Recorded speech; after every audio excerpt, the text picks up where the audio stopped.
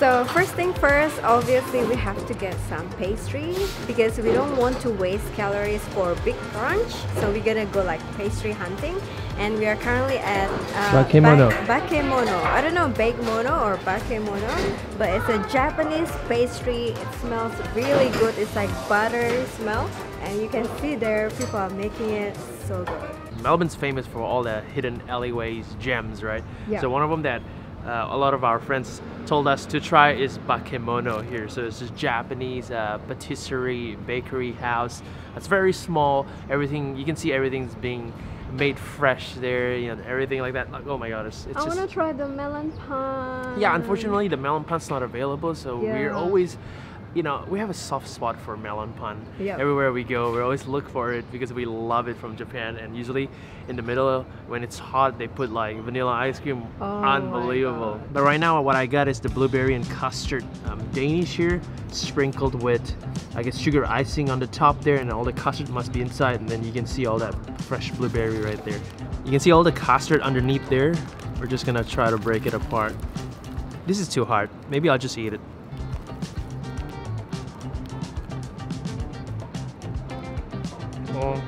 That is just a layer of flakiness right there. The blueberry is definitely fresh there, but underneath you've got a bit of a jam there and a bit of that custard as well. So it's quite a big filling, and you know, like layers of that fill of pastry just underneath there. But yeah, it's tough there, chewy, nice, you know, like a good bite there. It's not airy, but it's really padded perfectly. You can see inside there. This is really good pastry. Like this one is super flaky. The custard is not too sweet and overpowering, so it's really nice. And the jam, the blueberry jam right there, is also really good. So combination of everything is really good. Like even the crumbs here, it's so good. You can literally just take the crumbs and eat it. Alright, so I've been speaking about 5 minutes and realized Nick forgot to turn on the microphone. So I already ate it, but anyway, this is the yuzu almond croissant, and look at this, it's like a hair, someone's hair. I already bite it, and wow. Yeah, look at that, it's all spread all underneath. Yeah.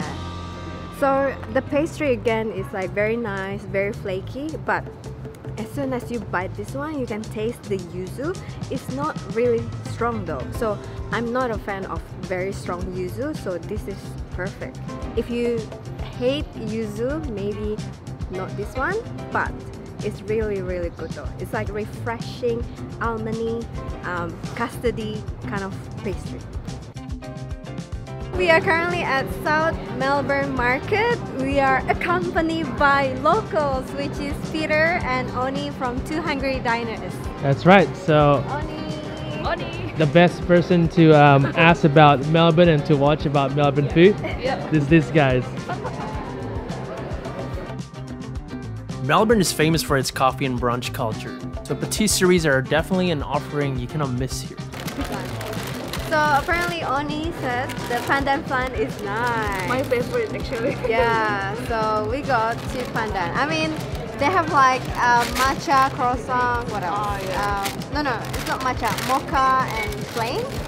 But I never seen pandan croissant before. So I was like, yes, I am destroying a masterpiece.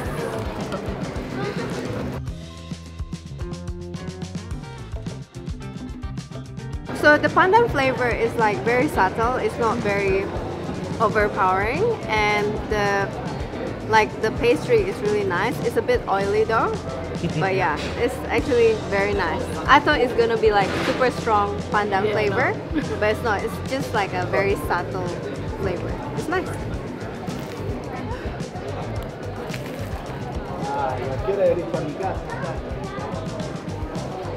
So this is the pandan flan, and yeah, if you love pandan flavor and you prefer stronger pandan flavor, get this one, because the flan, which is like the custard, it's like custardy pandan, is really nice, and the pastry is basically the same.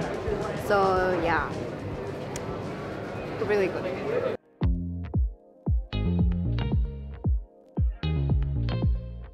So the next place that we're gonna go to is called Bore. Bore. For Bore. Yes. For pretty much. So it's like a Middle Eastern kind of pie here, and it's like a rectangle shape there. And this one we got is the lamb inside, spicy lamb. Yeah. Oh, you can see all that smoke coming out. It's still piping hot. Peter's got The chicken and mushroom one. yeah, apparently it's pretty new, that one. Yeah, we haven't tried this before. Oh, that smell! That is. So you got like chopped onions inside as well, and all that spicy lamb, the herbs and spices. I'm gonna try mine as well. So very oniony. You got a lot of onion there. The Is it gamey? No, actually the lamb's not gamey at all. It's actually really nice and tender. Yeah, it's like almost like a mincemeat. This one is so plastic, really nice as well. Chicken and mushroom, can't go wrong. So Yeah. that's $4.50 right there. $4.50. As you can see, the fillings are not so much of the lamb, more onion, I think. But yeah, it's not gamey at all. It's pretty nice. I wish it's more. Alright, this is really funny. This is the first time I've ever seen where there is a dim sum meal. Peter's been bragging about this place for a while now. Well, since we got here. The pork, steamed one, and then we also have the chicken that's steamed, and then we got the fried version of the pork and also the chicken. So much meat. Yeah, so much meat, and I guess the pork is mashed, kind of minced there into really fine pieces of meat there. And then there's so much pepper inside as well. You can really taste that pepper inside. Yeah, a huge amount of pepper. That is just insane. It's so much filling. That's why it's $4.50. This is the fried one, so I got the pork one and only got the chicken one. Let's try this. Cheers!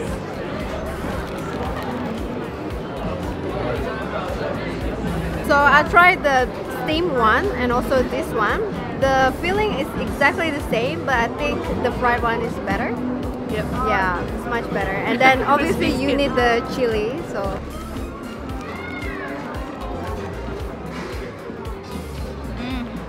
Much better. So in terms of the skin, it's not your typical soft skin layer kind of dim sum, but it's sort of thicker one. Yeah.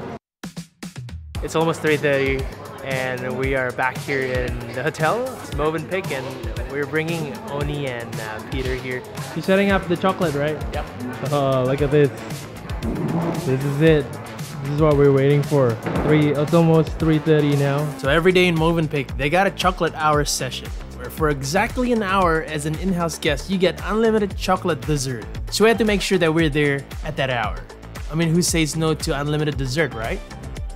So everything is chocolate. I guess they can't do ice cream because it's gonna melt. But this is like free flow. So if it's like run out, they just keep topping up until 1 hour. So apparently, if you have a kid less than 12 years old, you can get free ice cream. Maybe I can pretend to be 11 years old. Oh, they apparently have macaroons now. Macaroons and this one as well. Oh my so God. I guess if you wait about 15 minutes, it gets better. Yeah, that one maybe just entree. Yeah, maybe just entree. This yeah. is kind of like dessert that we love, like all this little candies, little chocolate here, Yeah. the macaroons. Apparently, Macaroons. Helmi This said, one is good. ooh, it's so soft. Look at that. Yeah. Try it. Nice, right? Yeah. As the sun sets in Melbourne, we headed down to Emporium with our friends. Procalia, a Japanese fusion spot. Oh wow, so downstairs they got ramen. Ichiran, look at that. It's like arts and craft. But yeah, the snack, look at that. Yeah, so here you go. We got Davina, Raymond, and Regina. So yeah, tonight we're just gonna have a little dinner. And then dessert. Davina's got the mapo tofu and the roast latte. So cute. Helmi's got the eburi salmon. Yeah. I got the sukiyaki bowl. And Reg's got the eburi salmon as well. Sukiyaki. Beautiful.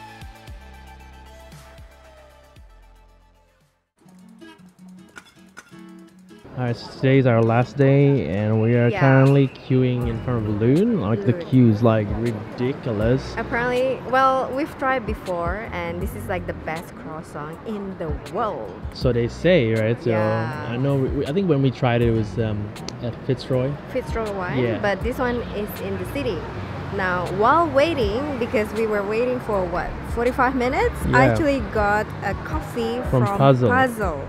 And the good thing about this one is that this cup is edible, so you can eat like completely eat the cup. Yeah. Because it's from the oats and grains. Yeah, look at that. That's kind of awesome, right? Try it, Helmi. Well, it's already eaten. Half eaten. But it's extra $3. Quite expensive. And this one for normal one.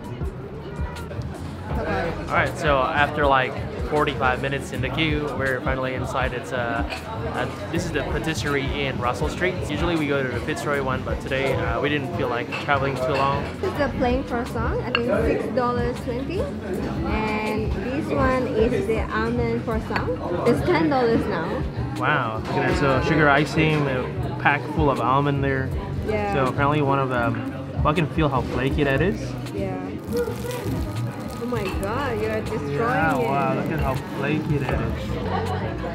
Look at that inside.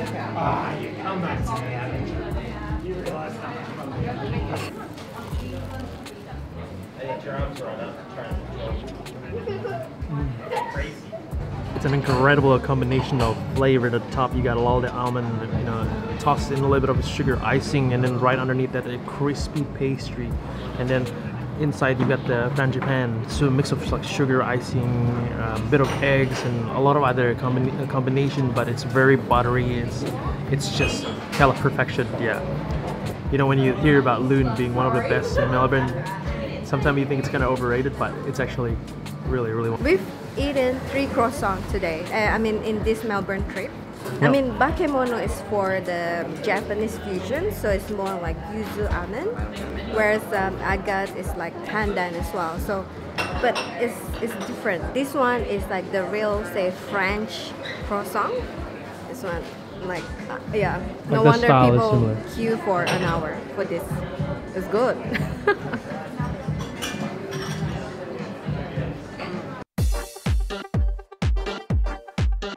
So we got a couple of hours before our next food spot, and then we're off to the airport. So sad. I wish we can stay longer here in Melbourne.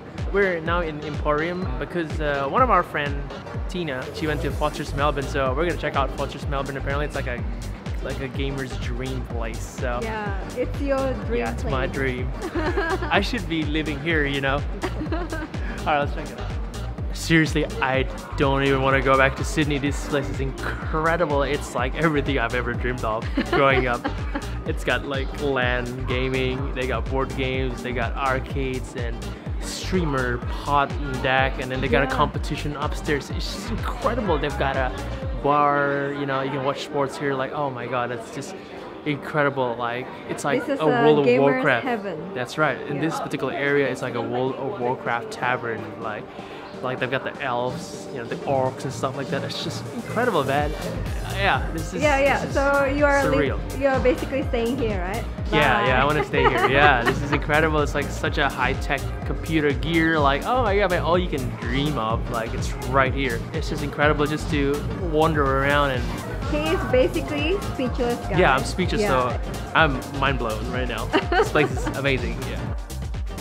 So our last stop before the airport is Torissong. It's a Japanese restaurant that one of our friend Ray has recommended us definitely have to book, and it's in an area called Carlton. It's just about 5-minute walk from the Victoria Market, which is amazing. By the way, we went to the Victoria Market and there was so much street food. We actually can't wait to go back and do a full episode there. Torissong is a Japanese restaurant that offers a teishoku meal. It's a type of Japanese set meal, where all of the dishes in the course are served together as a set. And it usually includes a main, soup, rice, and in this case, dessert too.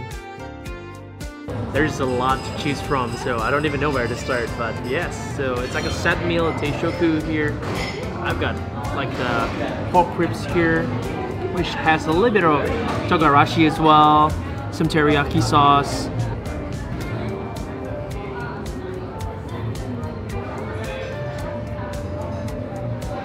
The pork ribs there, very tender, really easy to kind of bite it off the bones there. The teriyaki sauce is just a great complement, the sweetness, the stickiness. But yeah, love that little bit of that togarashi on top as well. So that gives you a little bit of a contrast of a spicier kind of hit. I don't know if you're supposed to do that, but I love actually getting that egg yolk into my pork ribs there. Wow, look at that.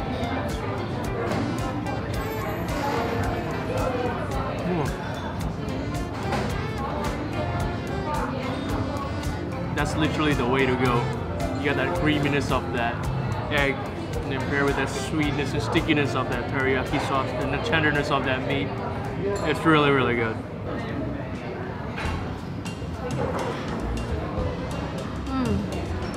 The best. The reason why we put the beef inside, you know, the egg yolk, the onsen egg, because this onsen egg will give you the creaminess, sweetness, and it's just coat well with the beef.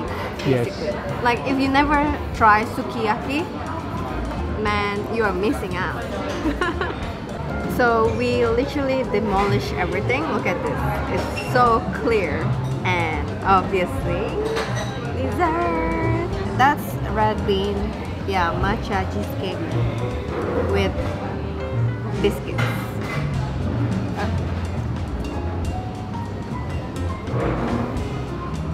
Pretty good. Very dense, but not too sweet though. So yeah, it's pretty nice.